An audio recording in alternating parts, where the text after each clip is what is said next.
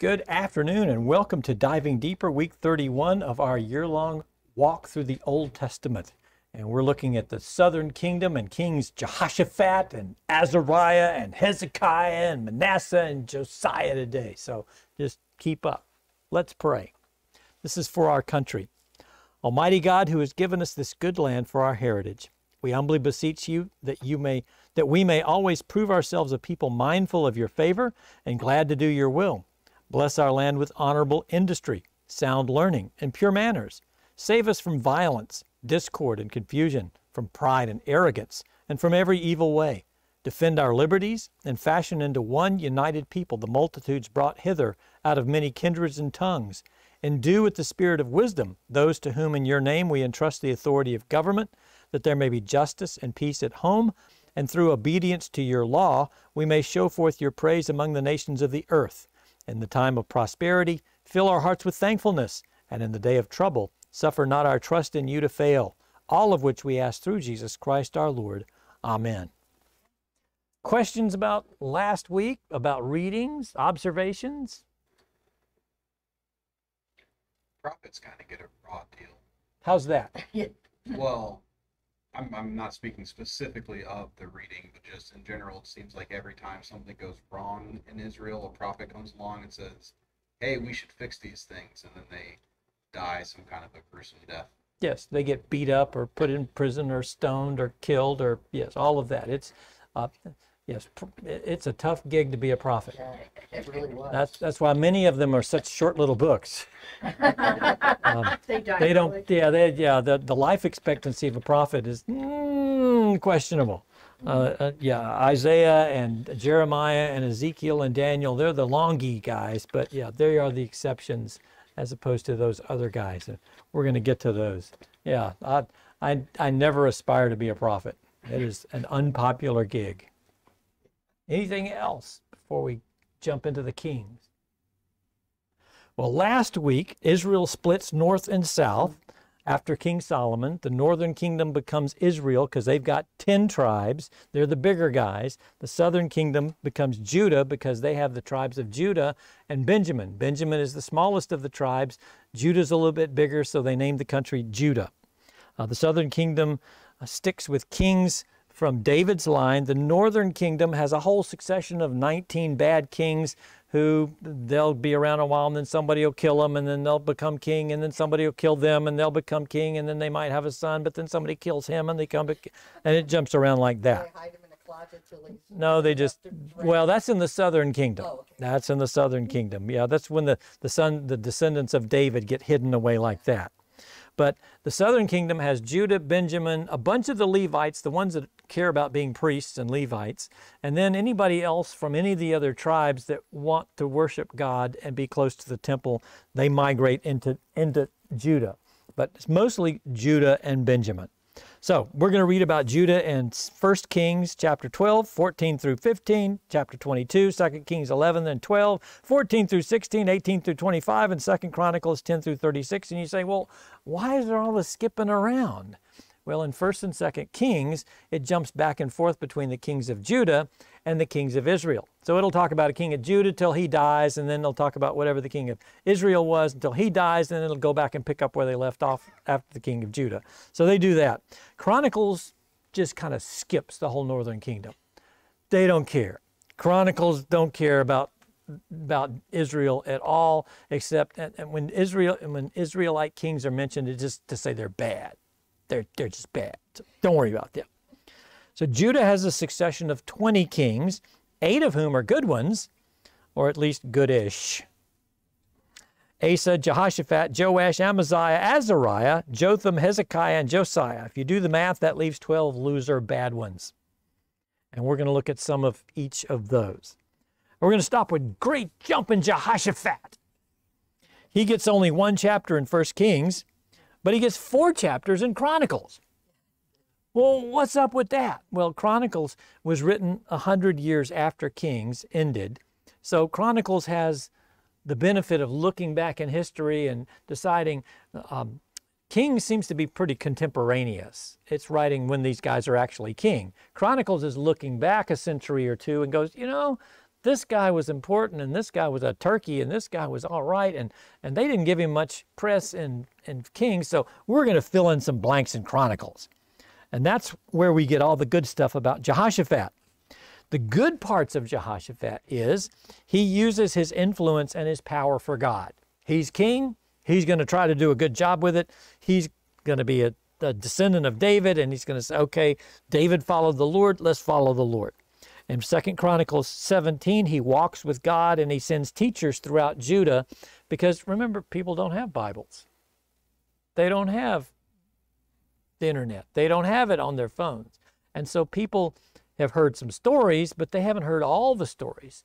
So Jehoshaphat sends teachers throughout all of Judah, teaching them about the scriptures, teaching them the stories of the Old Testament, teaching them about Moses and Adam and Eve and Abraham and all of those guys. In 2 Chronicles 19, he appoints judges to apply the law fairly to everyone, and not only those people who can afford bribes or whose families are rich or who have influence or have friends in high places.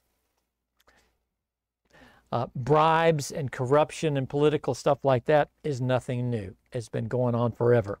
And Jehoshaphat tries to turn that around. In 2 Chronicles chapter 20, and we're going to look at this one, the bad guys are invading from Moab and Ammon and Seir. These are three little countries on the other side of the Jordan River. They're where Jordan is today, the country of Jordan today. So when you hear about the Ammonites, the capital of Jordan is Ammon. So the Ammonites and Ammon are the same, they're the same folks.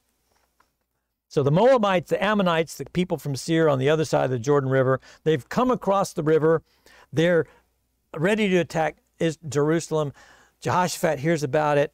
They're 55 miles away, which today, is an hour to get someplace. But back then, we're talking marching your army on their feet. So they're 3 or 4 days out.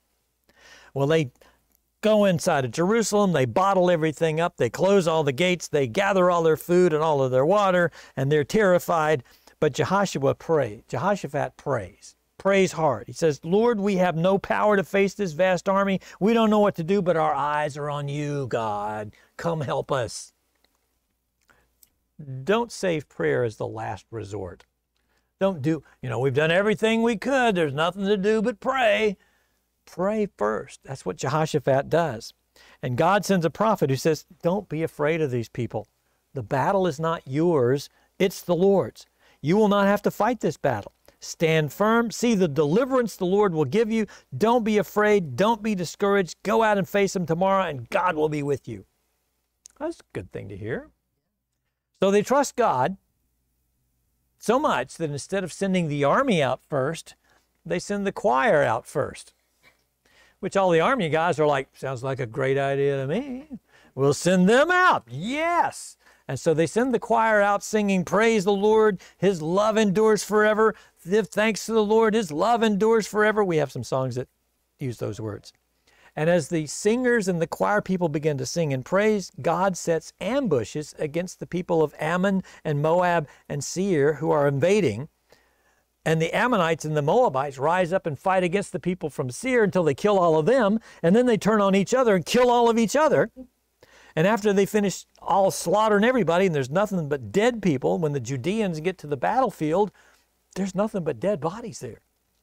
Imagine how creepy that would be. And as they walk onto this battlefield with nothing but dead bodies, there's so much stuff there that they go to plunder all the bodies and steal all the equipment and take their clothes and take all of their money, and they take everything that's worth any value. It takes them 3 days to haul off all the plunder. That was Jehoshaphat's best day ever. Way to go, Jesse. Jehoshaphat, you the man. But he had some bad days too. Now remember, after Israel split north and south, there was some civil war. And civil war was going on often between the south and the north. The southern guys are trying to say, well, you need to come back and we want you back in our country. And the northern guys are saying, no, thank you very much. And so they would fight each other, and the north often won and the south won sometimes. But there was usually a war between the north and the south. And Jehoshaphat really wants to patch things up. He really wants to have peace with his northern neighbors. So much so that he starts hanging out with the northern king Ahab.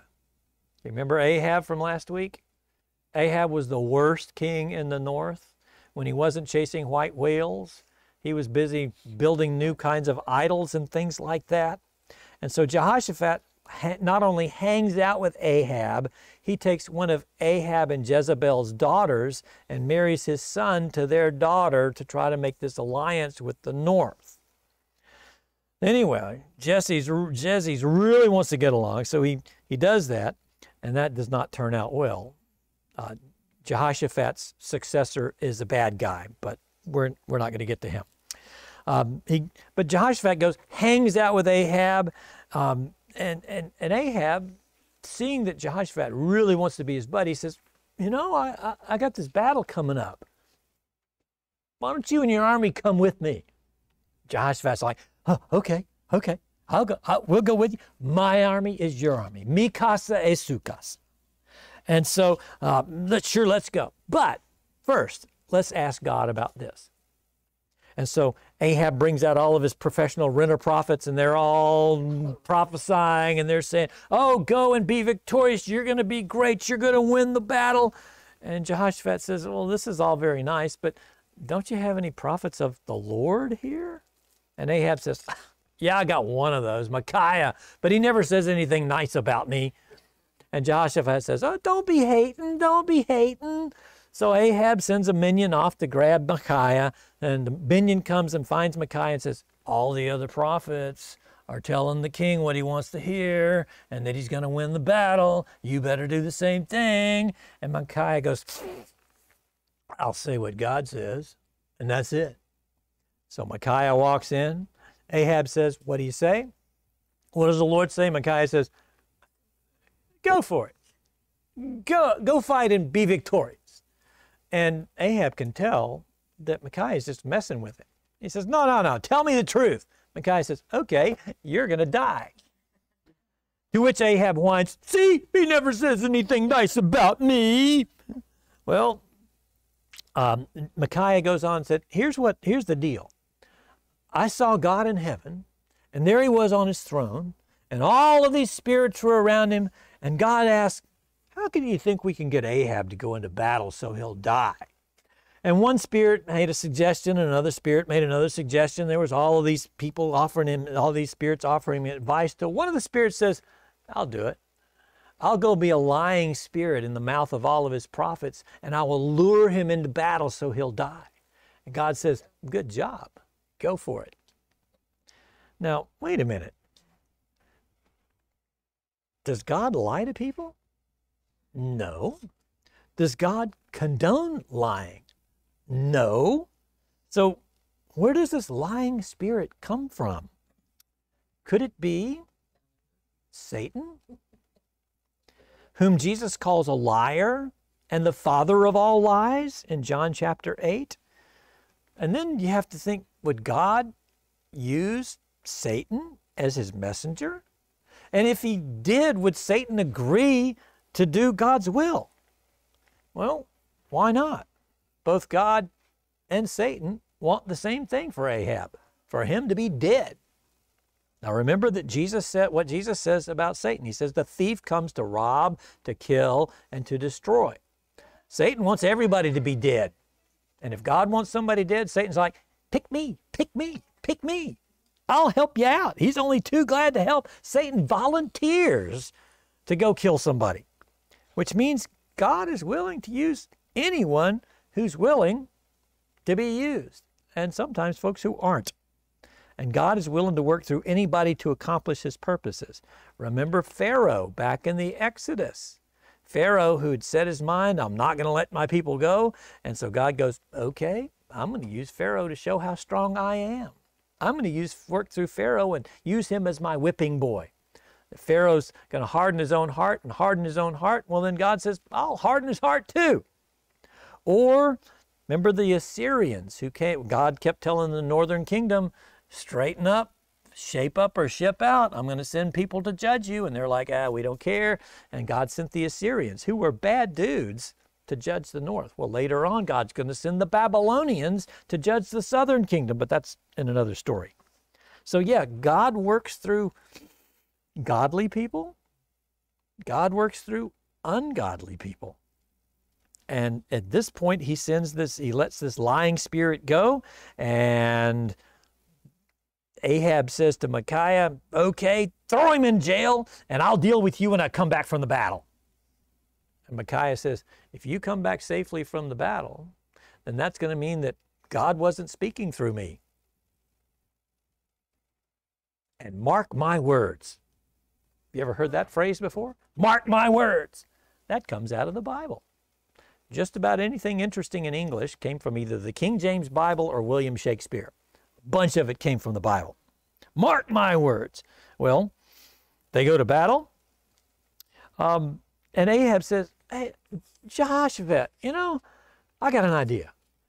I think I'm going to go just dressed as a normal charioteer. Why don't you wear your royal robes and look all kingly?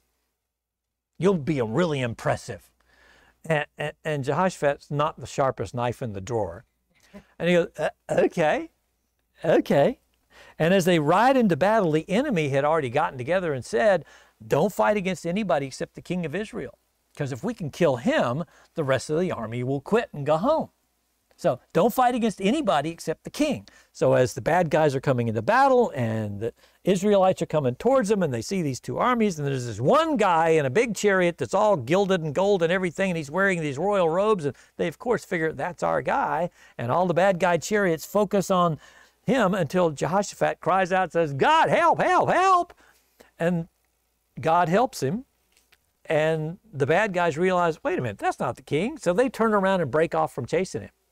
And as they're going off, one of the guys in the chariots just shoots an arrow. I shot an arrow into the air, and where it lands, I know not where, except it hit Ahab right between the armor. One little bitty place between the chinks of his armor. Gats him. To which he cries to his driver, oh man, I'm hit. Get me out of here. And Ahab watches the rest of the battle from the sidelines as he bleeds out and dies. Just like Micaiah said would happen. Well, that's all we hear about Ahab in Chronicles, because remember, Chronicles don't care nothing about those northern folks. Well, Jehoshaphat goes home after the battle's over, and one of the prophets from the south scolds him, says, what are you doing hanging out with Ahab? What are you doing? You like God. They don't. Stay away from those people. But Jehoshaphat doesn't listen. Since Ahab's gone, Jehoshaphat goes into partnership with Ahab's son to build a fleet of cargo ships. And the prophet says, this is never going to work. And sure enough, the ships go out and get shipwrecked and sink, and Jehoshaphat loses all his money. Well, not everybody learned from their mistakes, and Jehoshaphat dies as a goodish king. He's goodish. He's certainly better than those guys up north. Well, couple of the kings later is a guy named Azariah, also called Uzziah, because we're not the only people that give people nicknames. What's our president's name? What's his first name? Joseph, right. But do we call him Joseph? Of course not. We call him Joe. Why do we call him Joe? Because it's shorter. We do that, okay? Well, Azariah and Uzziah, they sound alike. They kind of go together. And Uzziah is a little bit shorter than Azariah, and that's why he gets these good two names. Well, as Azariah starts out being good. He starts ruling at age 16. Imagine a 16-year-old as your king. Well, he builds up the people. He fortifies the land. He equips them for war. He stores weapons in different cities around the nation so that they can defend themselves. He works the land. He's big on agriculture. He hires a couple of horticulturalists to make sure that they use the right chemicals on all of their plants and kill all the bugs. And then he provides for his people. So he's really a good king. Until he decides, being merely king is not good enough. I want to be a priest too, which I can understand why anybody wants to be a priest, because they are some of the coolest, smartest, best looking people around. So he decides he wants to be a priest, and he decides that he's going to do this, and all the real priests beg him not to do it. You're the king, we're the priests, God's never had a king and a priest, the same person. We're not trying to king anybody. You quit trying to priest things. But Uzziah's like, no, I'm going to be a priest. He gets a thurible, an incense pot, and he's swinging, and he's got incense, and he goes right into the temple, and all the priests are like, don't do it, don't do it, don't do it. He's like, I'm the king. I'm going to do whatever I want to. And while he's swinging incense, leprosy pops out on his forehead. And all the priests see that, and they're like, whoa! And they mob him, they pick him up, and they carry him out, because now he's unclean. And they don't want anything unclean in the temple. And Uzziah, when he says, oh, okay, you got leprosy on top of your head, he's like, okay, I'll go out with you guys. And they take him out, and the leprosy stays there and spreads, and he is a leper for the rest of his life. And if you remember from the Old Testament stuff we read about leprosy, if you have leprosy, you can't live close to anybody. You have to live outside of town. You have to, if you see anybody, you got to yell, unclean, unclean, unclean. You got to leave your hair messed up. You got to wear raggedy clothes. So anybody that sees you knows not to come anywhere close. Well, he's the king. So he's got plenty of money. He's not going to starve. He's not going to live homelessly. He's got a place to live, but nobody can come see him, and he can't be the king anymore. So his son ends up, Jotham, his son, ends up becoming the king in his place. Jotham is a pretty good king. His son Ahaz isn't, but his son Hezekiah is, for the most part. Hezekiah. Well, Hezekiah is in 2 Kings 18 through 20. He gets a lot of press. And in 2 Chronicles 29 through 32, he gets 3 chapters in each of the books. Well, in 2 Kings, Hezekiah starts out strong. He's going to take over from his dad, who was one of those idolatrous bad kings. And as you read this, you remember, one guy will tear down all the altars and tear down all the idols and destroy all of that kind of stuff, and the next king builds them all right back. And the next king tears them all down, and the next king builds them right back. Well, Hezekiah's dad had built them all back, and Hezekiah tears them all down. He starts destroying idols and statues and stuff, including the bronze snake that Moses had made back in Numbers chapter 21.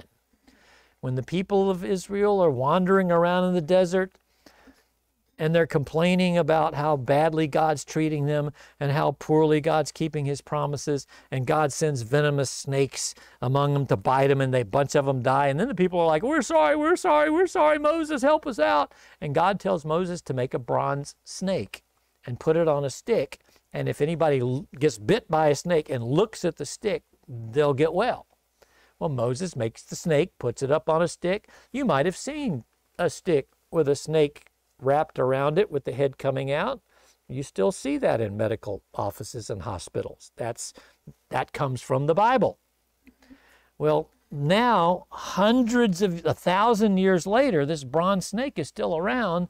And now, instead of looking at it when people get bitten by snakes, people are worshiping it and burning incense to it. And this thing that God gave them as a gift, as a blessing, they've now turned into an idol. That happens. That happens. Remember the first 2 of the big 10 commandments.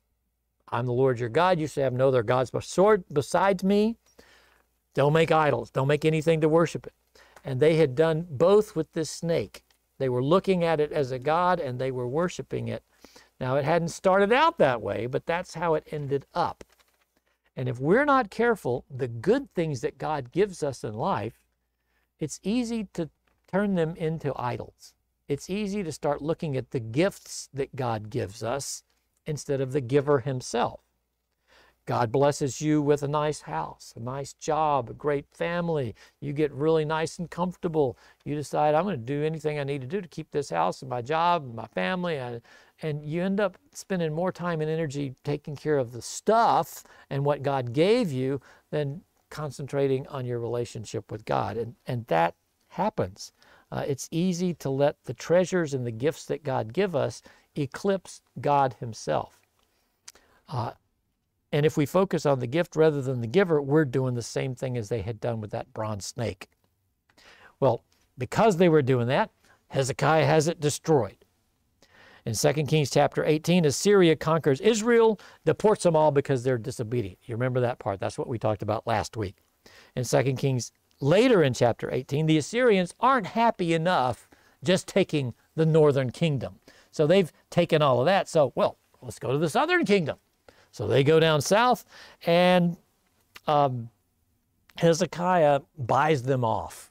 He strips off all the gold from the temple, gives them 11 tons of silver and 1 ton of gold. That's a lot of stuff, which appeases them for a while. But if you've ever dealt with bullies, they're never appeased for long. And they decide, you know, he gave us 11 tons of silver and a ton of gold. What else he's got? And they come back.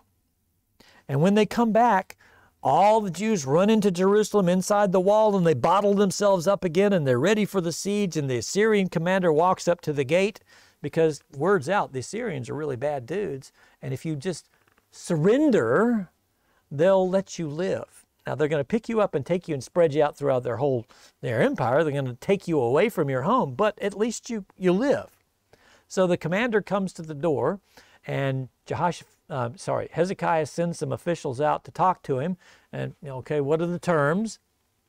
And the commander says, I'll make you a deal. I'll give you 2,000 horses if you've got anybody to put on them. You don't even have that many soldiers in your whole stupid town. None of you can, the strongest of you couldn't beat the least of mine. And why do you think your God can save you? What other God has saved his people from me? I've beaten them all. I've beaten all the other gods. I'll beat yours too.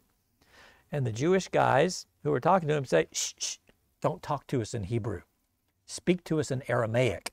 Now, Aramaic was the native language of the Assyrians, but the Assyrian commander is speaking to these guys in Hebrew, which the languages are kind of alike, kind of like Portuguese and Italian and Spanish. They're kind of alike, but they're not exactly the same. And the Jewish guys say, shh, speak to us in Aramaic, because they didn't want the people up on the walls who are listening to all of this hear the threats. And the Assyrian guy mocks them and said, what do you think, I'm only here talking to you? You think you're the only one that's going to get bottled up in town and have to eat your own poo and drink your own urine? It's going to happen to all those folks on the wall too. Y'all need to pay attention to this. And then he calls out to the people on the wall and he says, you know, if you just surrender, I'll take care of you. I'll take you to a land with grain and new wine and honey and vineyards. I'm going to take you to this great place. Why don't you just surrender? And the people on the wall don't say anything, because Hezekiah's told them, shut up. Don't say anything. Don't say anything. Don't do it. Well, the officials slink back into the city from the commander. They go tell Hezekiah what the guy said. Hezekiah rips his clothes, puts on sackcloth, sends minions to the prophet Isaiah to ask him, what are we going to do? And Isaiah says, don't worry about those people. Nothing they say is going to happen. I'm going to cause them to hear a rumor about bad news, and they're just going to leave. Don't worry about them. Well, sure enough, it happens. They hear a rumor, they leave. But as he's leaving, the commander writes a letter saying, I'll be back. And when I do, I'm going to take you, and I'm going to kill you. And I'm going to, if you don't surrender to me, and your God, you think your God did this? No, your God didn't do this at all. Don't trust in your God. I've beaten all the other gods. I'm going to beat your God too. Well, there's a paper trail now. Hezekiah gets the letter. He reads the letter. He's like, oh, no. But you know what? They're making fun of God now. So Hezekiah takes the letter, spreads it out, takes it to the temple, spreads it out in front of God, says, look at this, Lord. Look at what they're saying about you. They're making fun of you. What are you going to do about this? And Isaiah sends word and says, don't worry about these folks. They're going to come back. I'll take care of them. And sure enough, when the Assyrians come back, an angel of God comes out and kills 185,000 of their soldiers in one night.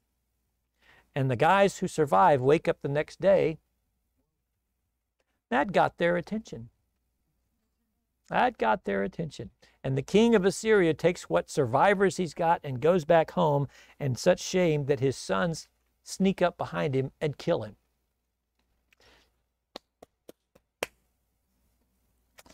God comes through in ways that we can never imagine. Remember, pray first. Pray first. When you're in trouble, praise first. Well, Hezekiah seems to be, he's on a roll. He's doing great. Well, in 2 Kings chapter 20, he gets sick. He gets really sick. And Isaiah comes and tells him, put your house in order, write your will, get ready, you're going to die. And Isaiah walks out, and Hezekiah turns his face to the wall and says, God, I've been good. I've done everything you wanted me to. Why am I going to die? And while Isaiah's walking out, the word of the Lord comes to him, and Isaiah turns around and goes back in and says, okay, God's heard your whining. You get 15 more years. And then Isaiah takes a poultice of figs and puts it on this boil. Apparently, Hezekiah had some big open running sore or something, and he was infected, gangrene, we don't know, but Isaiah applies this poultice, which then makes him well, and he gets 15 more years. Does God heal through medicine? Yes, he does. Yes, he does. Now, I hope when you get sick or you get hurt, you pray first, but go to the doctor. It's okay to do that. Go to the doctor. Now, if you remember, there was an Israelite king who refused to ask God's help. He kept sending for doctors, and he died. But pray first, then go to the doctor. Well, God gives him 15 more years. God heals him. The king, and as he's recovering, the king of Babylon has heard that Hezekiah was sick. Word gets out around in the ancient world, and the king of Babylon sends some diplomats to take him some get-well presents. Good, kings do that. So these guys show up from Babylon. They give Hezekiah the get-well wishes and the get-well presents, and Hezekiah's like, I feel better now. Let me show you around my place. And he takes him and he shows him his treasures and shows him the temple and shows him everything he's got, and shows him his army and shows him where his forts are, and shows him where his storage cities are. And the guys leave and go back to Babylon. And Isaiah comes to see him again and says, who were those guys? Oh, they were some guys from Babylon. What'd you show them? Everything. Isaiah says, well, someday everything you showed them is going to Babylon. Because of the sin of you people and how bad you've been, and your grandfather Jehoshaphat and what he did with Ahab, and all of this stuff, everything you showed them, the Babylonians are going to come and they're going to destroy the city and they're going to steal it all. And Hezekiah says, well, not my problem. Peace in my time. Peace in my time. That's familiar, yes. And before World War II, when Hitler was stealing big swaths of Europe, before the war actually broke out, he stole parts of what's now the Czech Republic. And nobody did anything. And the Prime Minister of England, Neville Chamberlain, goes and talks to Hitler and works out a deal that says, oh, I'm not going to steal anything else. Hitler says, I'm happy now. I won't take anything back. And Neville Chamberlain comes back, and as he's getting off the airplane, he holds up the piece of paper and he says, peace in our time. Peace in our time, which lasted about 3 more months till Germany invaded Poland. But peace in our time, that's exactly what Hezekiah said. No problem, we'll have peace in my time, and that's all that matters. Well, Hezekiah dies, and his son Manasseh succeeds him, and Manasseh is the worst king in all of Judah's history. And he comes to the throne at age 12, and he rules for 55 years, the longest of any king in Judah. And how does this relate to Hezekiah? Well, when Hezekiah was sick and God healed him, how many more years did God give Hezekiah? 15. If Manasseh is 12 when he becomes the king, if Hezekiah had gone ahead and died, like Manasseh would not have been born. God in his graciousness listens to us when we whine sometimes and gives us what we want, even if it's not really what's best. We cannot say that, but we do know that Manasseh was the worst one ever. And it would be hard to imagine somebody else being worse than Manasseh. But in Ecclesiastes chapter 3, remember when we read that? There's a time to be born and a time to die. let's not prolong life beyond God's plan. Now, that doesn't mean, suicide and euthanasia they're out.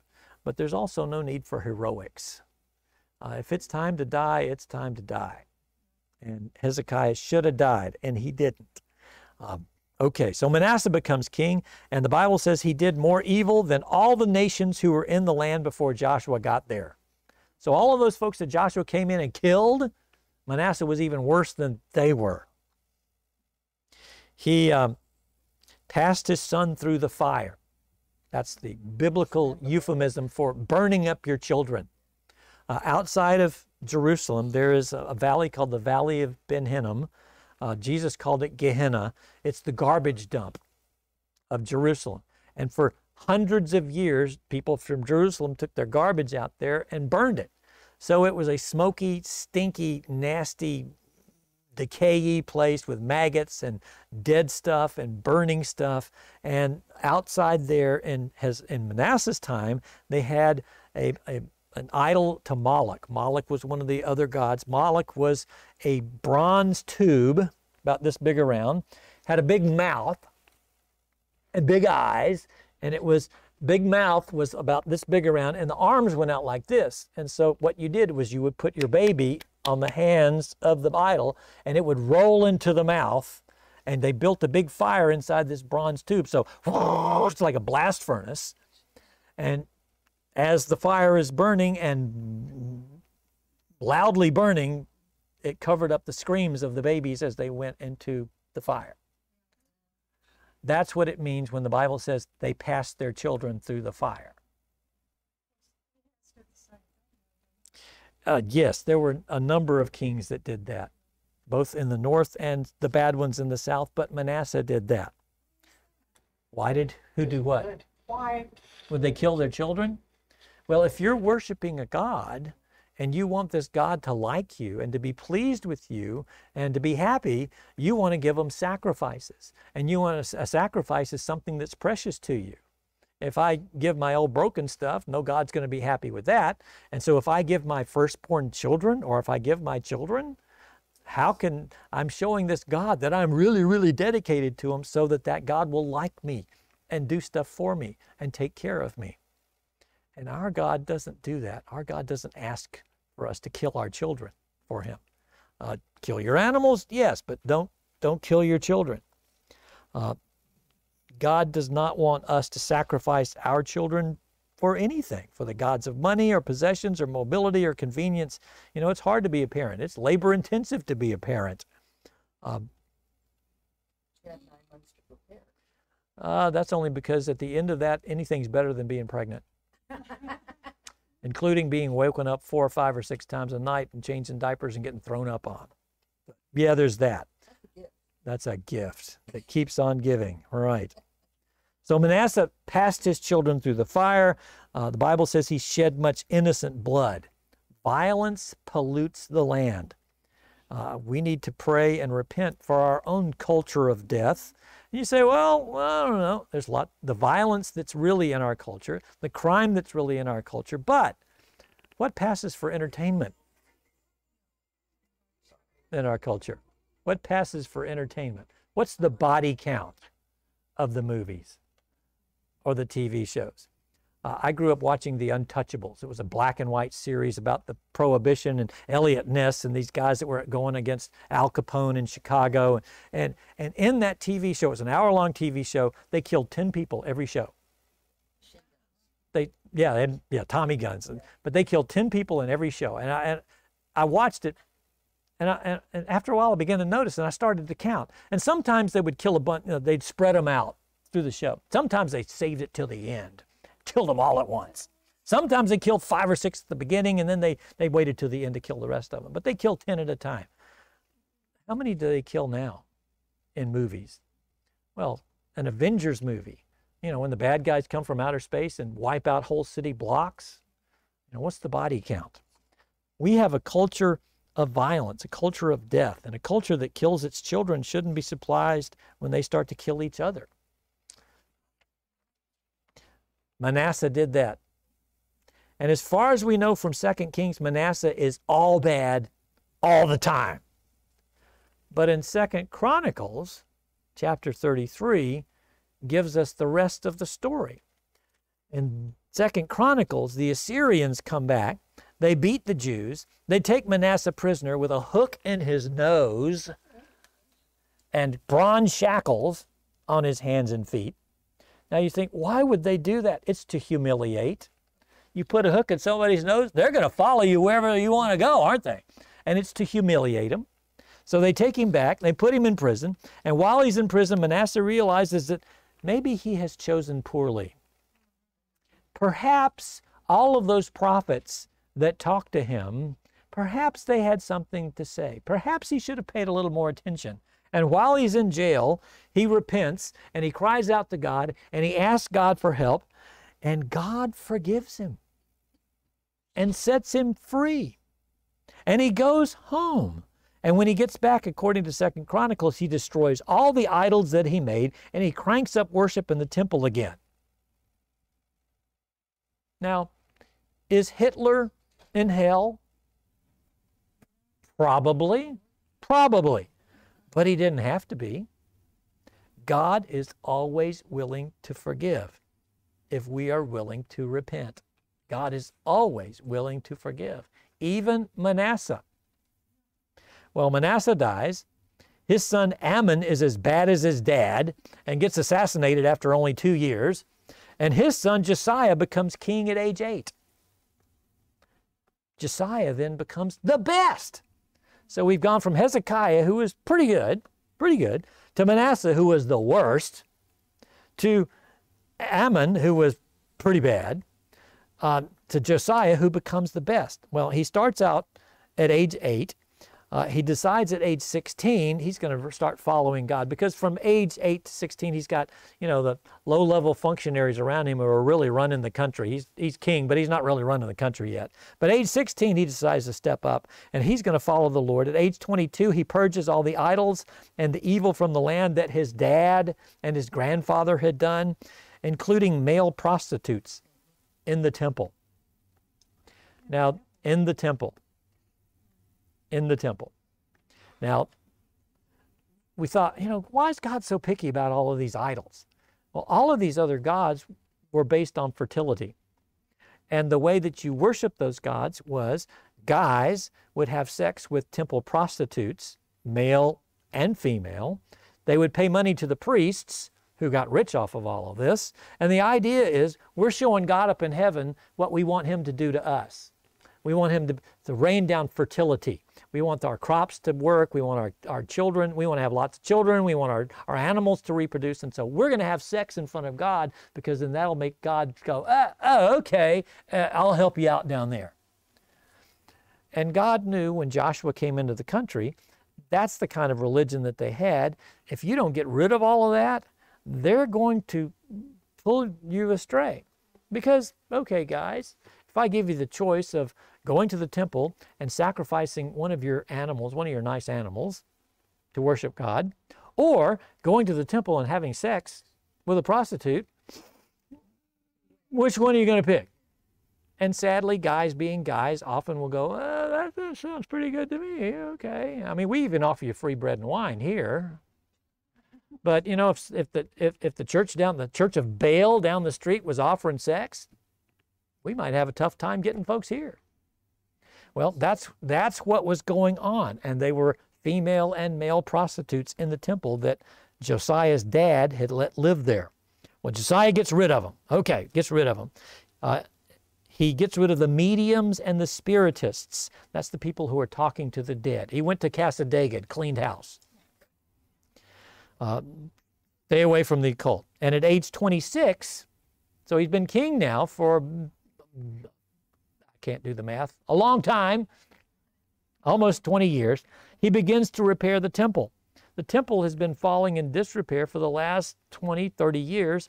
And so he decides, okay, we're going to start fixing things up. And during the repairing of the temple, they got to take out all of this old stuff and clean out all the debris. And as they're cleaning stuff out, they find a scroll of the law, probably Deuteronomy. And the guys find it and they go, oh, and the priests read it to each other and like, oh, we need to take this to the king. And they take it to the king and they read the scroll to the king, who realizes how far Judah has fallen away from God, and he asks for God's help. And they send for a prophetess named Huldah. Huldah, can a woman be a prophet? Yeah, yeah. Now there are 2 female prophets in the Old Testament. Huldah is one. Noadiah is the other. Anybody remember Noadiah? You haven't read about her yet. She shows up in Ezra and Nehemiah. She's a rent-a-prophet who works for the bad guys. She's a false prophet. But Huldah's a good prophet, okay? Huldah really listens to God. So Deborah in the New Testament. Deborah in the Old Testament was one of the judges. Oh, that's right. She was one of the judges, okay, like Samson and like Jephthah and like those guys. It's okay. So Huldah tells Josiah, because you humbled yourself, God will put off judgment and you will die in peace. Oh, that's a great prophecy, isn't it? Okay, so all of those judgment, all of the stuff that the prophets have been telling us was going to happen to us, all the bad guys are going to come beat us up. Josiah, Huldah says, it's not going to happen to you. You're going to die in peace. Now, that sounds like a great prophecy, except Josiah takes it a little too seriously, as we're going to find out here in a minute. Well, in 2 Chronicles 7:14, God speaks to Solomon and says, if my people who are called by my name will humble themselves and pray, seek my face and turn from their ways, I will hear them and I will heal their land. That if God's people, that would be us, repent and pray, God will heal our land. And God did that in Judah. God offered to do it in Israel. God offers to do it with us. Anytime that we think that the country might be veering off or going in the wrong direction, that's the time for God's people to start praying. To start praying. That's why I prayed for our country at the beginning, to pray. Because it's not on the government to make things right. It's on God to make things right. It's not on the government officials because they don't know any better. It's on God's people. That would be us. We know better. We've heard this stuff. And the fate of our nation is more up to us than whoever's in the government. So let's pray for our nation, our government, a lot. You'll notice in our liturgy, we pray for mayors and all in city and county government. We pray for the governor and all in state government. Today we prayed for Joe and Kamala, our president and vice president, and all who are in national government. Next Sunday we're going to pray for the members of the Supreme Court and all appointed officials. And any month that there's 5 Sundays, we pray for the delegates to the United Nations and all diplomats. And we pray for governing officials, and we pray for those in authority, because the way they go, they take us with them. And Josiah, the promise that he got from Huldah was, because you've humbled yourself, because you've repented, all of that nasty stuff that all of those prophets have been saying is not going to happen to you now. Well, Josiah says, this is great. I'm going to die in peace. Love it when that happens. Well, Josiah reinstitutes the Passover. Now we think the Passover happens every year. Well, of course it's supposed to, but it hadn't happened in 100 years. They had just blown it off. And Josiah, because he's read this scroll, had this scroll read to him, reinstitutes the Passover, and the scripture says, as no king since Samuel had done. So all the kings from, not even David did that. Not Solomon. Nobody did this. Josiah reinstitutes the Passover. Now, remember what Huldah told Josiah, you're going to die in peace. Sadly, that kind of makes him think he's bulletproof, even before bullets were invented. And what's going on is Pharaoh, who's coming from Egypt, and is at war with Babylon, which is over where Iraq is. And so Pharaoh, in order to get at the Babylonians, decides he wants to fight. Well, what's in the middle between Egypt and Iraq? Israel. Judah, right. And Pharaoh is not marching through the middle of Judah. He's marching along the Mediterranean coast. He's marching along the edge of Judah. And Josiah's like, you can't do that. And Josiah goes out with his army, and Pharaoh says, look, I don't have any quarrel with you. I'm going over there. Leave me alone. You don't have a dog in this fight. And Josiah's like, I'm going to die in peace. I can do anything I want to. Well, he attacks Pharaoh, and Pharaoh's army wipe him out and kill Josiah. Let's choose our battles wisely. Let's make sure before we jump into a fight that we actually have a dog in that fight. And before we jump into a fight, let's make sure the fight is worth fighting. And is this the hill that we want to die on? Well, Josiah doesn't.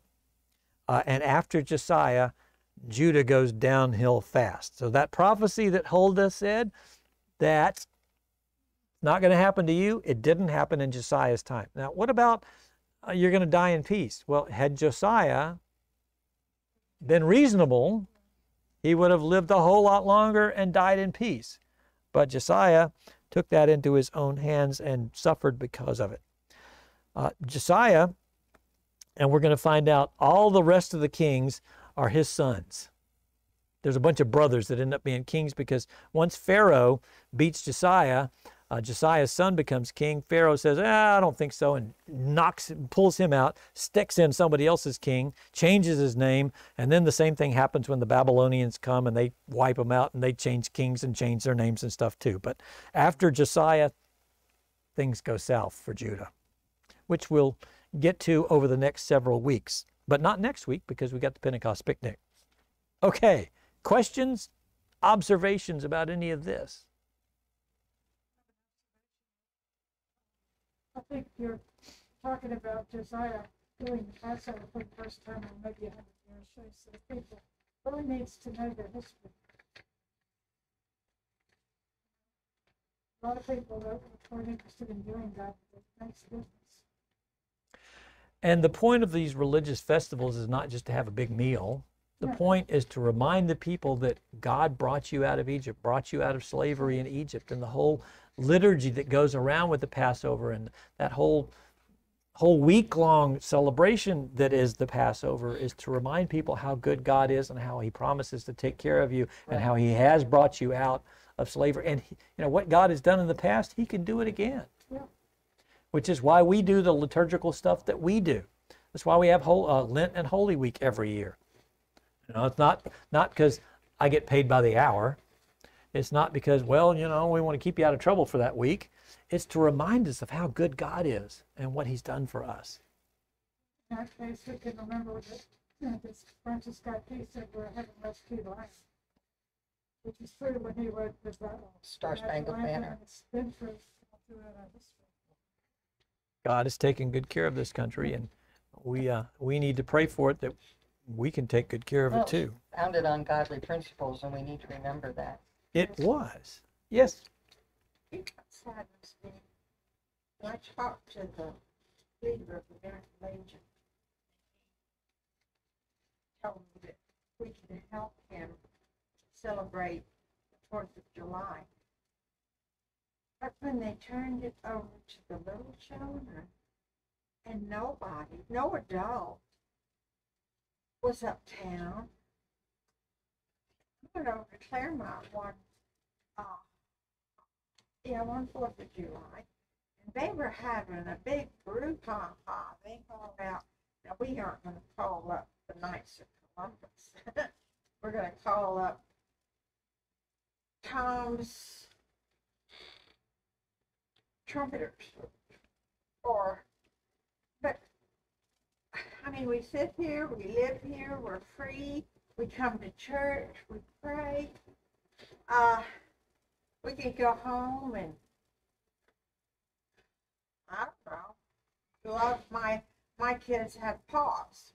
I have a dog and 2 cats, and they get fed before I came up here this morning. But it just breaks my heart. When I was growing up, I was an Air Force brat, so I guess maybe I had a little bias. But people liked us. They liked us in a little country school, and we made friends, and we fit in. Everybody liked everybody. And then I come down here, and not until Helen got me a lovely gift on Friday. It was a picture of a church in this town that I came to as a new bride, and the whole Fuller family filled a pew. And that's why we went to that church. We didn't get to go to get corrupted by Baptist. And so it's better. But Helen, someone had made it was a piece of art. And I'm sending it to my daughter. But when I looked at that, it was like God saying, I want you to remember. I want you to remember. I want you to think about what I've done. And a week ago, Saturday, I fell down after coming out of gospel. I went down to the new place, the New York Pizza and Bagel. It's wonderful, best cannoli I've ever eaten in my life. Anyway, then Joyce picked me up, went out to Restore at Habitat, because I need a little table to sit my TV on. It's been sitting on the filing cabinet all these years, and every time the carpet man comes, he has to clean up the rust from the filing cabinet. So I got the filing cabinet out, but before I even got in Restore, I don't go out very much. And I thought when you always put the car up at those little dividers that service curbs out in the parking lot, I thought, okay. So I just took off, and pretty soon, flat on my face, all those white pants I had on this morning, all black all over. Bleach did the job. My knees were scuffed, my elbow was scuffed, my hands were scuffed, and I've been using, it's a lidocaine gel, and it has worked very well. It's not an antibiotic. My body's been healing itself because God makes us in a wonderful and marvelous way.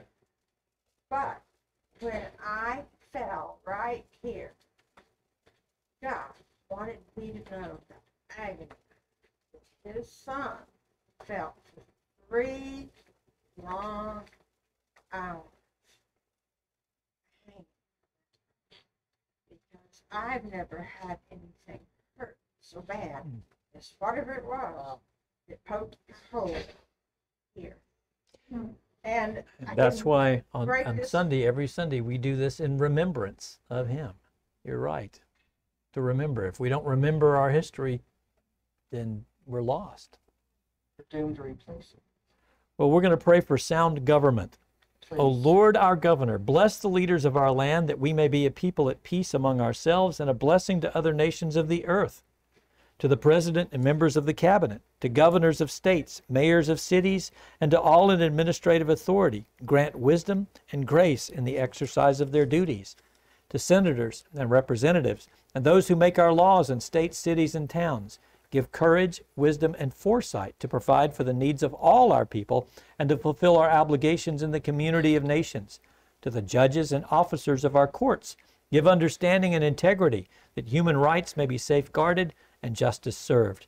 And finally, teach our people to rely on your strength and to accept their responsibilities to their fellow citizens, that they may elect trustworthy leaders and make wise decisions for the well-being of our society, that we may serve you faithfully in our generation and honor your holy name. For yours is the kingdom, O Lord, and you are exalted as head above all.